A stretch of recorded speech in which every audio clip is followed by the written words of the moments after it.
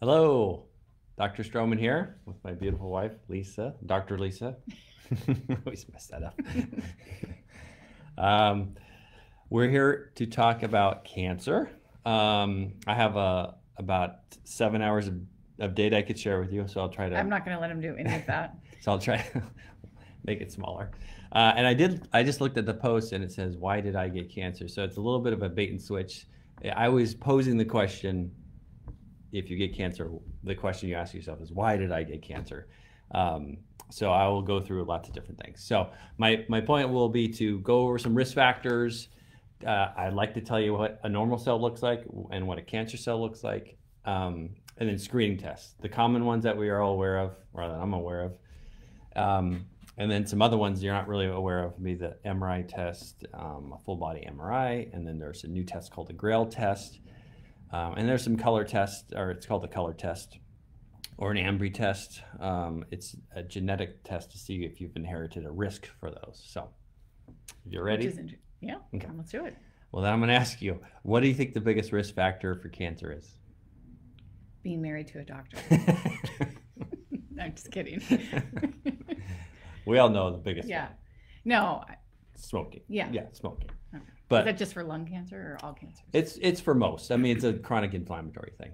But I thought the most interesting, we always mention tobacco, body weight, alcohol, ultraviolet light for melanomas, diet, and then carcinogens. But the biggest risk factor is smoking. age.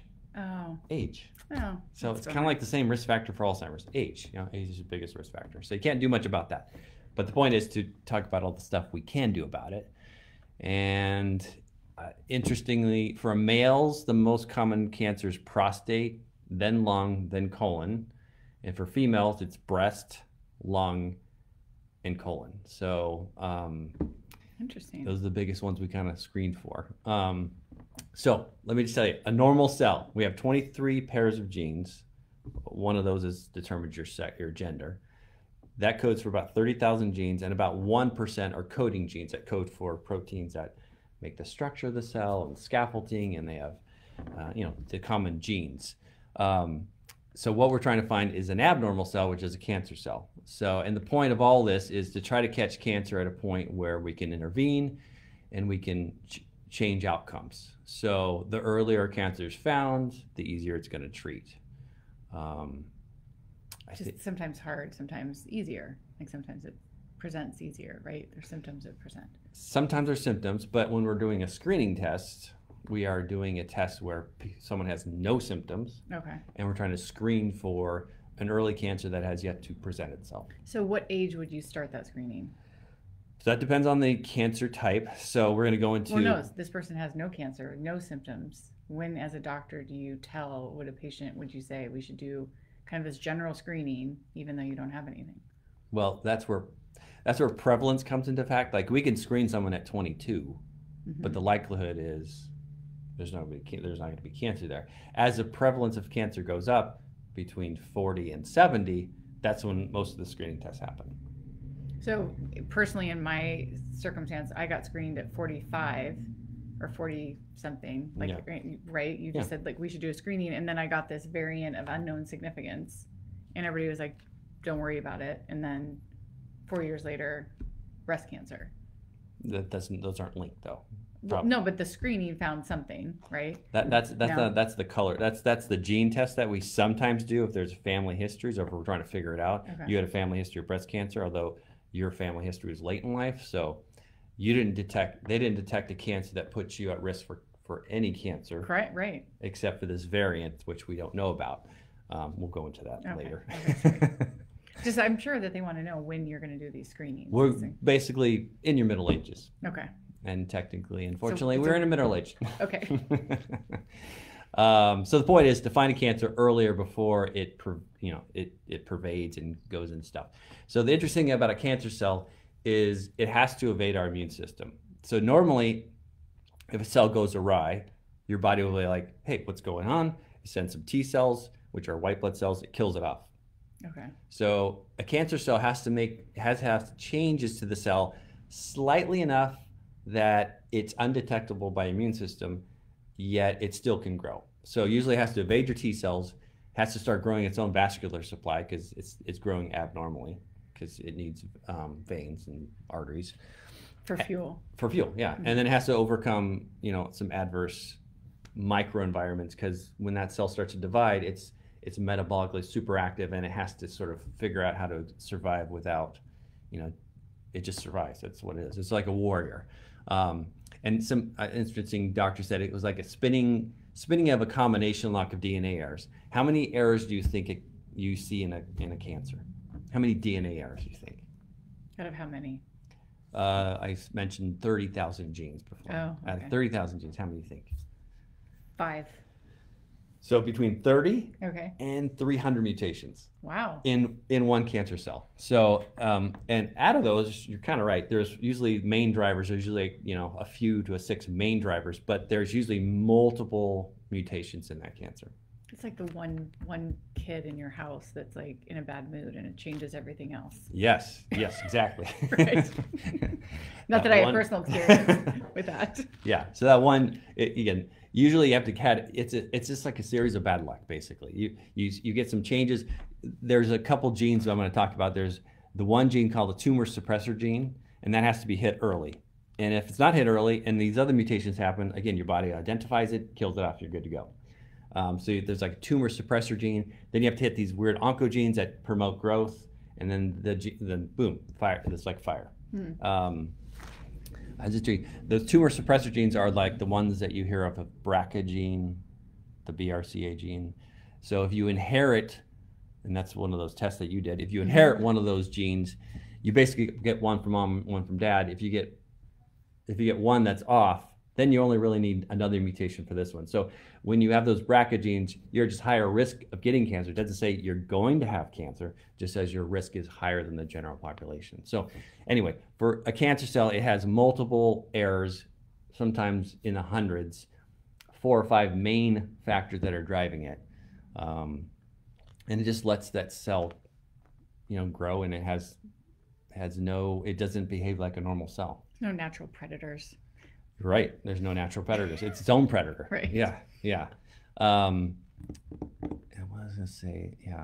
Yeah. And so early growth of the cancer, usually it happens without blood supply, and then again, another gene abnormality happens, then it sucks in, gets more arterial supply, and then it can grow. Then it can spread, actually. So how many cells do you think it takes? You did not tell me I was here for a quiz. Okay. It's kind of fun quizzing you. Okay. Because I don't have my glasses on, I can't see. Yeah, you can't see anything. Yeah.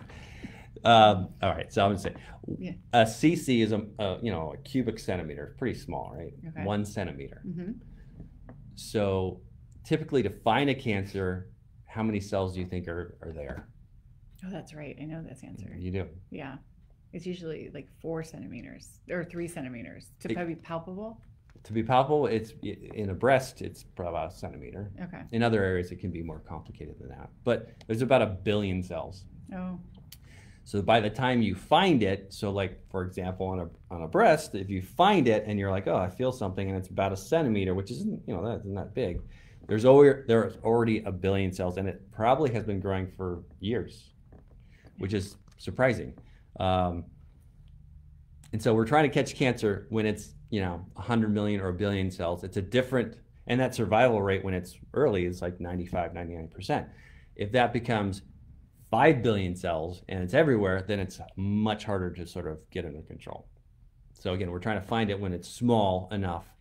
100 million or billion cells. Yeah, this right. Doesn't sound very small. It sounds, it's kind of crazy to think about 1 billion cells in there. Yeah. And then what is metastasis? Metastasis when it spreads to other organs, which I hadn't really thought about. And if a lung cell, it's used to its lung environment. It's used to having air and oxygen exchange and CO2, and there's a micro environment to the lung. Now that cell to live in a liver or to live in a bone is a whole series of, it has to have so many changes that it can be able to survive in a liver or in a bone, which has a whole different set. So when you say like these billion cells, one cell breaks off, and it travels in some sort of highway, right? Which is usually like the lymph system, right? Or blood. And then how does it like decide where to land and start? It doesn't decide, so it has no consciousness. It has I'm thinking the magic school bus, right? Yeah. Like, and we're Yeah. traveling down. Yeah, exactly. That magic school bus has to be able, one, to survive in the bloodstream, and not everything can. So that's why, again, when you see a cancer, or you see a cancer on a mammogram or something, it's not homogeneous. It's not. There's probably like hundreds of different cells in there. So like, not every cell of cancer is going to be exactly the same, and those mutations keep happening, and when they keep happening, boom, then it has an ability to travel in the bloodstream. Okay, well, one or two cells divide, gets out in the bloodstream, now it can survive in the bloodstream, but then it can't survive where it lands, in the liver. So then it fails. Well, then those cells keep dividing. Another cell has a capability to live in the bloodstream, goes in the bloodstream, goes around, lands in the liver, doesn't survive, dies. And that's why it takes a little bit of time for that cells to keep mutating to the point to where they have an ability now to land in the liver, and then boom, now it can land in the liver, now it can start to grow in the liver. Got it. So then you have breast cancer in your liver. Then you have breast cancer liver, which is metastatic. That's metastatic cancer. So it's technically very hard for a cell to grow somewhere and then be able to go to a bloodstream and survive. And then it's another thing to actually land where it's going to land and then survive in that micro. So, and they're not all created equally. No, again, in a cell, in a breast cancer, there's hundreds of different mutations, and every cell's not identical. Right, but and all the cancers are different also. And every cancer is different. Yeah. Every cancer is different. So that was kind of interesting. And in a cancer cell, you have a lot of text on this. I know. Lots of it is pop quizzes that I'm not going to be participating in. Yeah. So just the point is, a cancer, having a cancer, breast cancer, liver cancer, lung cancer, just realize not every cell's, there was a bunch of different cell types in there. Okay. So this comes in your point, the essence of detecting cancer locally before it's spread. So survival rates, for example, are 95% if it's stage 1. If it's gone to a couple lymph nodes, your survival rate drops to like 30. And if it's a lymph node, it's like 8%. So you can see finding stuff earlier is way better than finding it later. So, and the best approach is sort of a layered approach. In your LifeScape, we try to do a bunch of screening tests, but we also offer some alternative tests, which I'll allude to, which would include some of the genetic testing, the full body MRI, which has some caveats, and then that liquid biopsy, which is sort of a new thing where we can try to detect cancer in your bloodstream to see if you have a cancer that is completely undetectable by any other source, but we can find it in a quote-unquote liquid biopsy. Interesting. Yeah. So, and are you going over any of the types of or the stages of cancer? You said stage 1, it's like discoverable and solvable more. Well, stage one's small, and stage 2, 3. I mean, the stages are all, This is your pop quiz. That's my pop quiz. Yeah, different stages. You want to try to find it so it's local and not spread. Obviously, we do our best to prevent that, but sometimes the cancer is rapidly growing, and before we even detect symptoms, it's everywhere, which is. And the stage is based on size and type of growth and the speed of the growth, correct?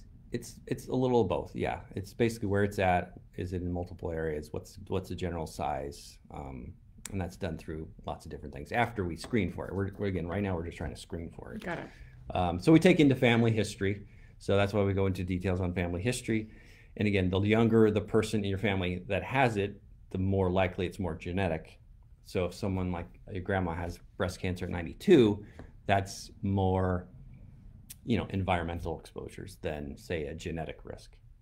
And then we also look at prevalence, obviously prevalence of a cancer. The higher the prevalence of cancer, for example, what we screen for typically is colon, breast, cervix, prostate. Those cancers are prevalent at those age groups, which makes the screening tests a little more accurate. If we did the screening test and the prevalence is low, we'll get tons of false positives, tons of false negatives, and that it's not good. Not helpful. Not helpful. So in the screening piece of it, like if you're a female, would you only look at the females in your family as genetic history, or is it just cancer in your family? It's just general cancer, because, for instance, prostate and breast are an adenocarcinoma, which is a certain cell type. So a family history of, like, if I hear a lineage of prostate cancer in males, and I have a female in front of me, I have to be thinking breast, too. So it's cell type, yeah. So it's not just, so anyway, at your initial visit, and we usually go through the minutia of detail of what happened when. And again, some people come in and they don't know, and I highly, tell them to find out, see what happens. But that's why you have to fill out those hundreds of pages of family history. Yes. Because it's helpful. It's very helpful. Yeah, very helpful. So we take into account family history, prevalence, as we hit our 70s and 80s, we take into life expectancy, because, if you can do a screening test that's going to make you survive 5 more years, and your life expectancy is 4 years, it's probably not worth going through that process. And that's always a discussion that's hard and difficult, but it takes into account, your life expectancy. And then, the best ideal screening test is it's cheap, it's inexpensive, it's easy to do, it's consistent. So what we have right now is, for colon, we have the colonoscopy or Cologuard test. Interestingly, the cancers we screen for are colon, prostate, breast, and cervix. They make up about 25% of cancer deaths. So that means 75% of all the cancers we don't have great screening tests for, which is a little frustrating. But that's what we have at the moment. Is that because those are the most most prevalent? Yeah. The ones that are easier to do, although colonoscopy's pretty easy. Mammograms, are they easy? I mean, they're uncomfortable. Right. Yeah. But yeah, I just thought 25% of cancers we screen for, the other 75% we don't have great screening tests for. Now, we might, as medicine progresses, hopefully we get more screening tests. But for 75% of the cancers out there, we can't really screen for it unless you have symptoms, and that's not screening. Screening is asymptomatic, no symptoms screening. When you have symptoms, then it becomes a whole different ballgame. That's when we start doing imaging and stuff. So colon, we usually start about 45. It used to be 50. And either we do a colonoscopy, or if you have family history of colon cancer, we recommend the colonoscopy. But there's a Cologuard test, which is just a simple stool test, which we use in someone who has low risk, not great family histories, no genetic predispositions. We can do a Cologuard, which is just a massive stool test, and they look for DNA for simple though, because it's simple compared to not putting a tube up your rectum. And we didn't have to get graphic. I was the Cologuard you do in your own home. Yeah, it's easy. And you have to figure out how to put it in a bag. Well, it's all self-contained. Okay. It's well, easy. It's as easy as you it got can gross be. first, so I was gonna take us there. Yeah. So colon, we start at 45. Typically, if you have family histories, we start screening 10 years before. So if you said your mom had colon cancer at 50, or let's say 52, we start screening at 42. Oh, interesting. Yeah. Or if you have some genetic Lynch syndromes, or even if you have this inflammatory bowel disease, we start screening sooner. So there's certain things we use, but generally speaking, 45, we start colon. Prostate, say 50. And then unfortunately, all men will probably either die with or die from prostate cancer. So a lot of prostate cancers are, literally so slow growing, you're going to die of something else. We're trying to really detect, especially in 40s and 50s, is that aggressive cancer that spreads quickly to the bones. It's a different scenario when someone has prostate cancer and they're 82, and there's definitely the intervention, like surgical intervention, could end someone's life too. So you have to kind of weigh those into fact. Breast cancer, obviously mammograms, we start reviewing in your 40s. We do it every 1 to 2 years. And then in family histories, we may consider breast MRIs in addition to mammograms. But that really depends on family histories. Skin, we're read mostly about melanoma. Typically, if you have a family history of melanomas, I usually have you see a dermatologist every couple of years. But if you have more than 50 moles, UV exposure, especially tanning beds, red hair, light eyes, those are all sort of risk factors for melanoma. Cervix, we start screening in your 20s for HPV-related issues, and then lung, there was usually no screening test. Now we do screening tests in people sort of 50 to 80 that have a significant smoking history, and we can do that annually. So what's that test? That's a limited CT scan, so meaning we don't radiate you as much as a full CT, so we do 7 times less radiation, but we do that annually, and then we look for little nodules that might develop. And being in Arizona, we see lots of tiny nodules, which are usually related to just post-infectious things, or Old Valley fever. But obviously in someone who smokes, we have to kind of follow those nodules for several years to make sure they don't change. Okay. So those are the biggest things we screen for. Now we'll go into some alternative ones. The gene test is where we look for the gene, the BRCA gene, and there's probably 25 to 40 other genes that are these tumor suppressing genes. If you have an error in that, then your body can't suppress something that's growing abnormally. Mm-hmm. So the ones that people are familiar with are the BRCA genes, but there's 40 to 50 of these. And again, you inherit one from mom, one from dad. And if you inherit a bad one, your risk of cancer is up because you only have to have damage to one of those to then promote a cancer. You still need a bunch of other mutations, though. Again, family history, any early age cancer, like someone who had 32 had whatever cancer, we just get more aggressive with those. But those is when we recommend either Color, Invitae, or Ambry. These are all companies that provide this test. And they're basically, again, checking for these tumor suppressor genes that you inherit.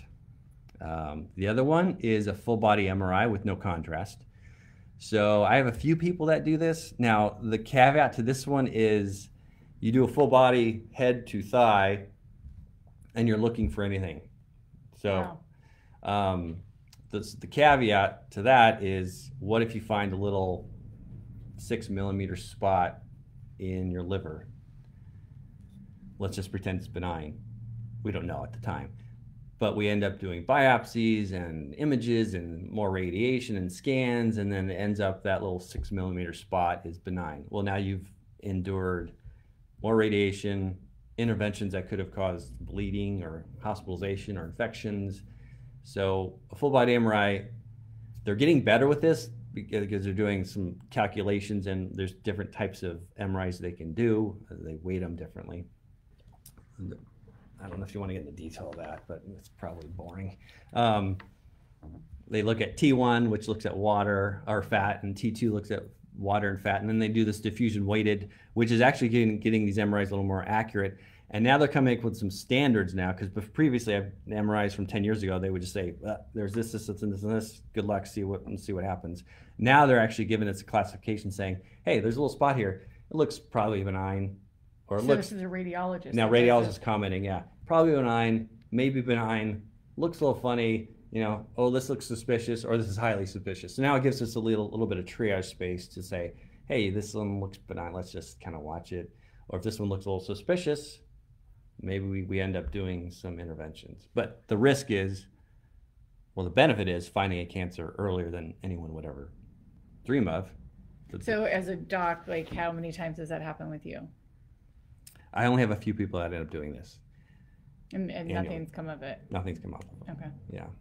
So I was interested in the accuracy. 95% of the time, it will find something. That doesn't mean it finds something dangerous, just finds something. The incidental. The incidentalomas. Yeah. Yeah. He likes that word. And then 30% of the time, you'll find something that requires some additional intervention. And then essentially what I've seen quoted is about 1% of the time they'll find a cancer. 0.5% to 1%. That's not over a lifetime, but each individual MRI. But there's, again, potential physical harm with additional studies, and the emotional harm, like you're worried about this little spot. Yeah, I mean, a lot of people can't handle that. No. But I would think that the people that are wanting to do the full body MRI might have some sort of family history that makes them concerned about it. I mean, but the psychology of the person who wants to do those. Yeah, they just want some people want to be super aggressive with everything, and others don't, and that's just dependent on the person. But that's a test that we really haven't. That's not sort of commonly ordered. But I think it's getting more data. And again, the radiologists are essentially physicists, they're figuring out how to kind of change these things and factors to make them even more accurate. So I feel like this might be more standard of care in 10 years, but right now it's not. The other one is liquid biopsy. Did you read Liquid and Need a Drink? Yes, that reminded me, subconscious. So the one that's being promoted at the moment is called the Grail test, and it's basically it's sort of like the MRI, because an MRI is like an image. Liquid biopsy is basically a blood sample to try to detect any cancer, and what they're saying is it can detect up to 50 different cancers. So it's what we call a multi-cancer early detection system.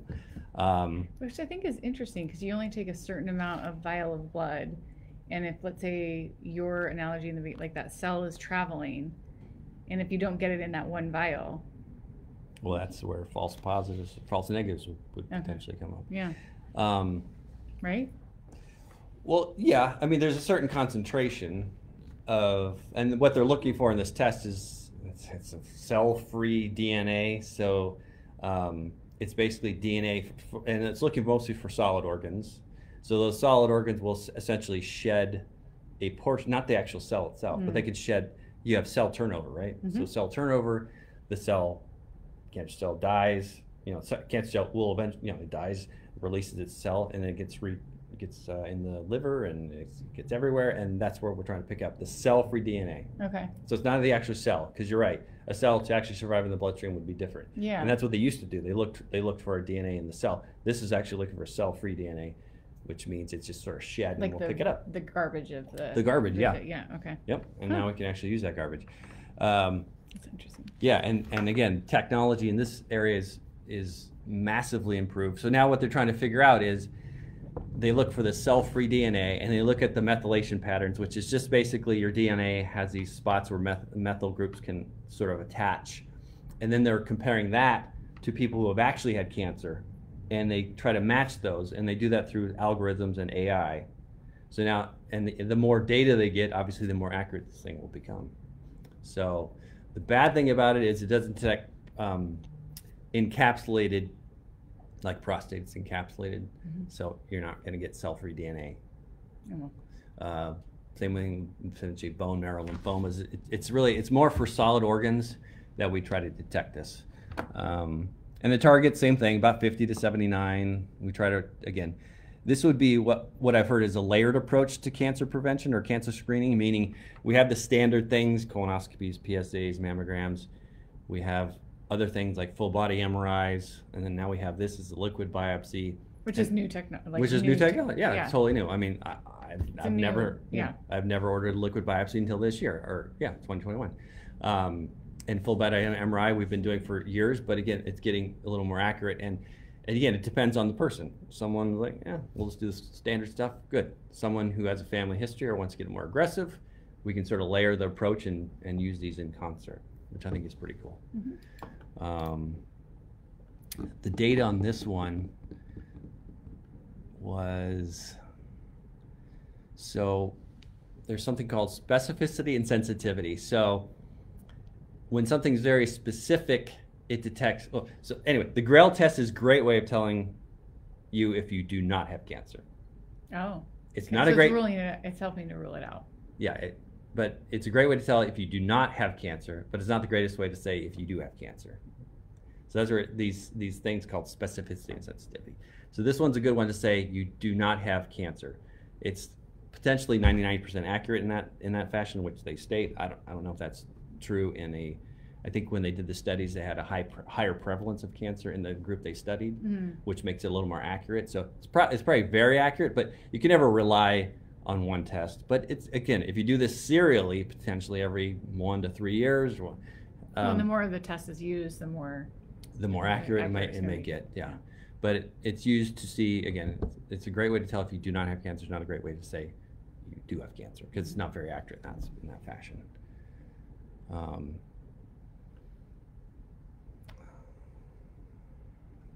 don't know if we want to go down to treatment.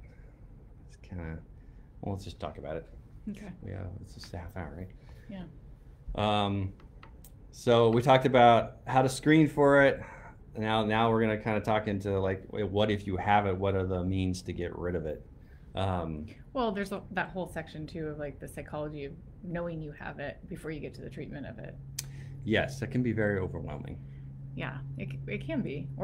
So that's all a mindset. So I guess as a psychologist, it's a mindset of, okay, there's kind of two paths you can take generally, large paths. You can take the path of, okay, I've got this, what do I do? And let's be proactive and manage it and keep a positive outlook. Or you can kind of go into the woe is me, why is it me? What did I miss? And get angry and upset about it, which doesn't really help anyone personally, I don't think. Well, you can go through those. You can go through both those phases too. Yeah, and like clearly the thousands of words and things that you have and graphs that you have on your screen right now. You're a data person. So like you would go into that data collecting part, right? And that would make you feel more comfortable. Like, so if people just, well, they're coming to me for expertise in this medical fashion. Well, I was thinking as a husband, in my situation, like you jumped onto like, boards and forums and things like that. Whereas me being the one with it, I didn't do any of that. So it was because it wouldn't have made me feel better. And I felt very positive that everything was going to be fine from the very beginning. You can take that approach. Right. So how we approach it, you're a medical I'm a little person. more pragmatic, and obviously in medicine I see all the bad stuff. I see all the bad outcomes. So so it's a fine line. So you have to be positive and like optimistic enough, but also cautious and pragmatic. Yeah, and that's the line that you have to. Yeah, that's how I try to do it every day. It's different when it's you. Wow, how do I know that? Yeah. With your patients, Yeah. I'm always a worrier. That's what has made me a good doctor. Is I worry about the small things and try to anticipate what the next thing is going to come. And for the record, you weren't a worrier when we first met in high school. I don't think I was. No. I don't know. Yeah, you grew into that. I did quite well. So anyway, treatment. So treatment varies. I mean, obviously excision is done by a surgeon, and they remove the main cancer. And as we've learned, there can be cancers surrounding that area. So that's where I got my vaccine. Oh, no, you did that. Oh. this. Yeah. That's right, my vaccine. Lost my train of thought. They take it out. Pain. They cut it out. They excise it. Surgeon does it. Yeah, so they excise it. And sometimes that's good enough. But a lot of times when they cut it out, there's microsatellite. There's little spots they can't really see visually. And as we learned in breast cancer, a 1 centimeter lesion is seen by a mammogram. But if it's a half a centimeter, it might be seen with an MRI, and if it's 0.3 centimeters, it's invisible to all that stuff. Yeah, which is, I think, shocking to you. Yeah, it was. Yeah. I mean, it was pretty. I mean, to me, it was like one of the surgeons. I went and talked to 3 surgeons. One of the surgeons said like this has been developing for over 12 years, because it was a ductal cancer, and it took time to get out of the duct. To your point, all that stuff. So that was kind of surprising. And then they called it deranged. Because when they did get in there and they cut it, like the edges of it or something looked worse, which actually made it a stage 2 versus stage 1, or grade 3 versus grade 3, sorry, instead of a grade 2. So there's a lot of different things that happen when the surgeons go in there. It's surprising what they find. It could be different than the images that they even saw. Yeah, well, I'm very familiar with this because I've done MRIs on knees and it looks kind of mildly bad, and then the surgeon goes in and is like, this knee was a wreck. So we can't overly rely on imaging. And we have to use imaging as a supplement to the clinical picture. So again, in your case, you've learned now, depending on what image you use, things can be not missed, they're just not able to be seen with that technology. Yeah. So anyway, surgery removes a large population of that, again, 1 centimeter, 1 billion cells, but there could be micromets around that, and then that's where radiation comes into fact. So we have excision, radiation, and chemotherapy. So excision, the surgeon does. Excision, they usually take the main thing out and then potentially a couple lymph nodes, and we quote unquote stage it, see where it's at. Then radiation, basically we give you radiation like a CT scan, but in massive doses and in local areas. So if it's in your prostate, you're going to get local beams that convene onto the prostate and treat a local prostate cancer. Same thing with breast, or if someone has colon cancer and it's metastasized to some other place, they might radiate the bone. So radiation is very focal treatment to figure out and to kill those cells. Now, obviously, you get killing of other cells, which is the bad part about it, and you get damage and irritation and inflammation. But radiation is really to treat local therapies. So if you just in case one of the little cells that they can't see was left behind. Correct. Is the goal of that. Right. Exactly. And then you have chemotherapies, which are really treating your body systemically for that potential one cell that got out and is hanging out wherever, your liver or your bone, that one cell that could potentially replicate over a course of 5-10 years. Then the chemotherapy kills that cell. Obviously, again, you get side effects with that too. But you don't really know. Sometimes they're not telling you to do that right away. Like we have a friend who had testicular cancer, and they were pretty sure they encapsulated it, got the whole thing. That they thought that everything was fine, and then was it like a year later or 6 months later they found it like in his neck, in one of his lymph nodes. So yeah, that's the kind of crazy. It's great. I mean, to think about it, again, it's local, then it spreads, and then it spreads. But one cell can get out, and it's not going to be visible to anybody. And you have no symptoms with that. And that's where we try to do these supplemental things like radiation and chemotherapies. And then in breast cancer and prostate cancer, fortunately, some of those cancers are responsive to hormones. Yeah. And we can give you anti-hormones to stop the growth of that one cell that might have escaped. So it doesn't grow. You're cutting out the fuel supply for that cancer. Right. And I have a couple cancer patients, 20 years out, and they're on tamoxifen, and they might have a cell here or there, but it's not going to do anything. 20 years out. Yeah. Still on that. Yeah. Wow. Well, one actually went off of it, then had a recurrence, then went back on it. But those hormone therapies are really just to basically make it static. Who cares? Live 10 years, you'll die of something. We're all going to die. We have to die of something. It took a dark turn. Here we go. It takes a very dark turn. No, I mean, we always think about, everything's so like, I'm going to live forever. We're not going to live forever. I think doing hospice, you learn. Yeah, it's true. You don't want to talk about all these things on your deathbed. You want to be able to do all these things in your life. And if you're aware you're going to die, you tend to do things, that are fun. If you think you're going to die in 5 years, you're going to do lots of things in the next 5 years. Settle down. I can see your list for me right now. Yeah. So radiation teach local. Chemo is to really treat chemical, and then we have this subtype where some hormones can be used for prostate and breast. So I found this really interesting with chemotherapies. Some oncologist said he correlated it to a population of moths.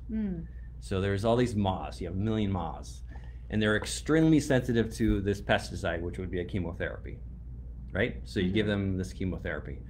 Well, you're technically probably not going to kill all of them, because some are, there's a variance.